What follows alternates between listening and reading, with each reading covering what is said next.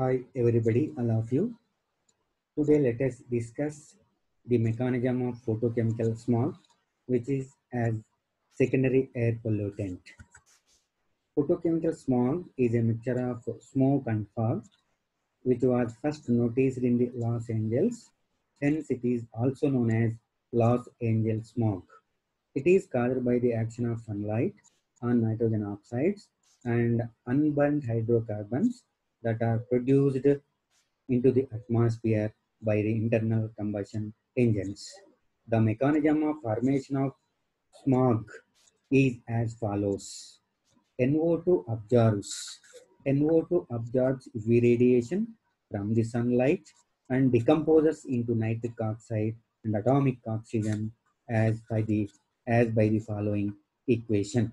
So NO2, nitrogen dioxide, under UV radiation, the radiation is less than 430 nanometer wavelength and it forms nitric oxide and atomic oxygen.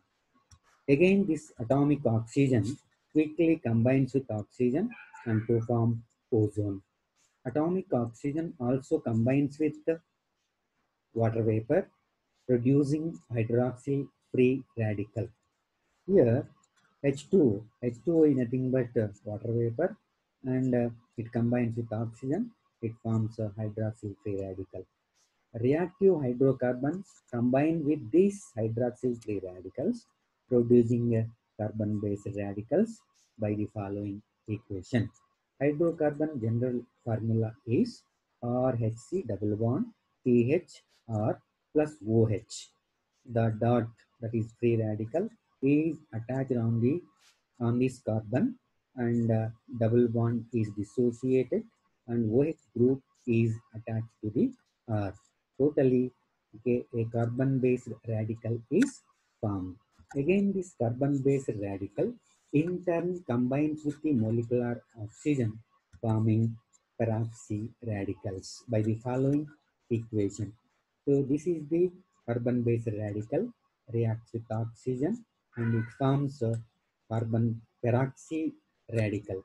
So this oxygen is inserted here.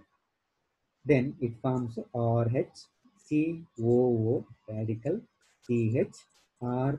So this is called peroxy radical.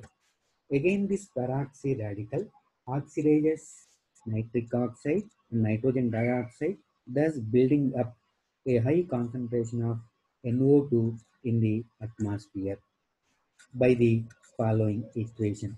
So this is peroxy radical, which is formed from above the equation, which is found from above equation, and this reacts with nitric oxide and it is converted into nitrogen dioxide, so that okay, it builds up a high concentration of nitrogen dioxide in the atmosphere.